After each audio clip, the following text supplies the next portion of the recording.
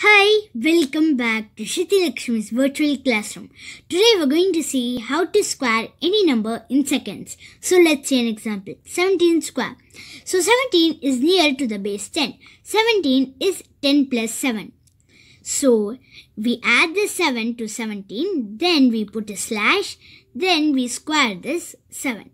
So 17 plus 7 is 24 and 7 squared is 49. Since the base is 10, we have to have only one digit in the right hand side. So we do 4 plus 4, which gives us 8.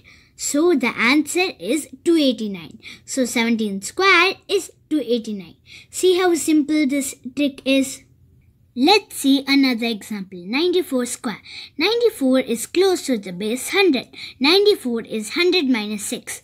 We subtract the 6 from 94, then we put a slash, then we square the 6.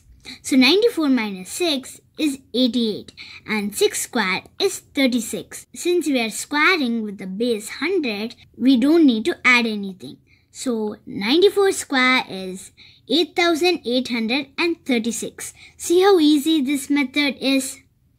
Let's see another method. In this method, we will learn how to multiply numbers that end in 5. So let's see an example. Let's take 65 square. So write 65. Next we see what is 1 more than 6. 1 more than 6 is 7. So we do 6 times 7. Then we square 5. So 5 square is basically 5 into 5.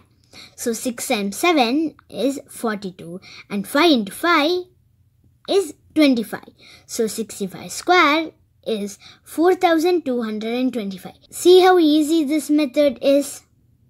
Let's see another method. This method is squaring numbers that end in 1.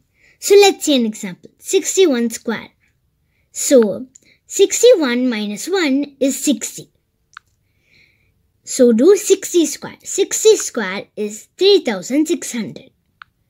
Next we do 2 times 60, which is 120. Next we add 3600 plus 120, which is 3720. So 61 square is 3720 plus the 1. Remember we subtracted 61 minus 1. So 3720 plus 1, which is 3721. So 61 square is 3721. See how easy this method is? Thanks for watching.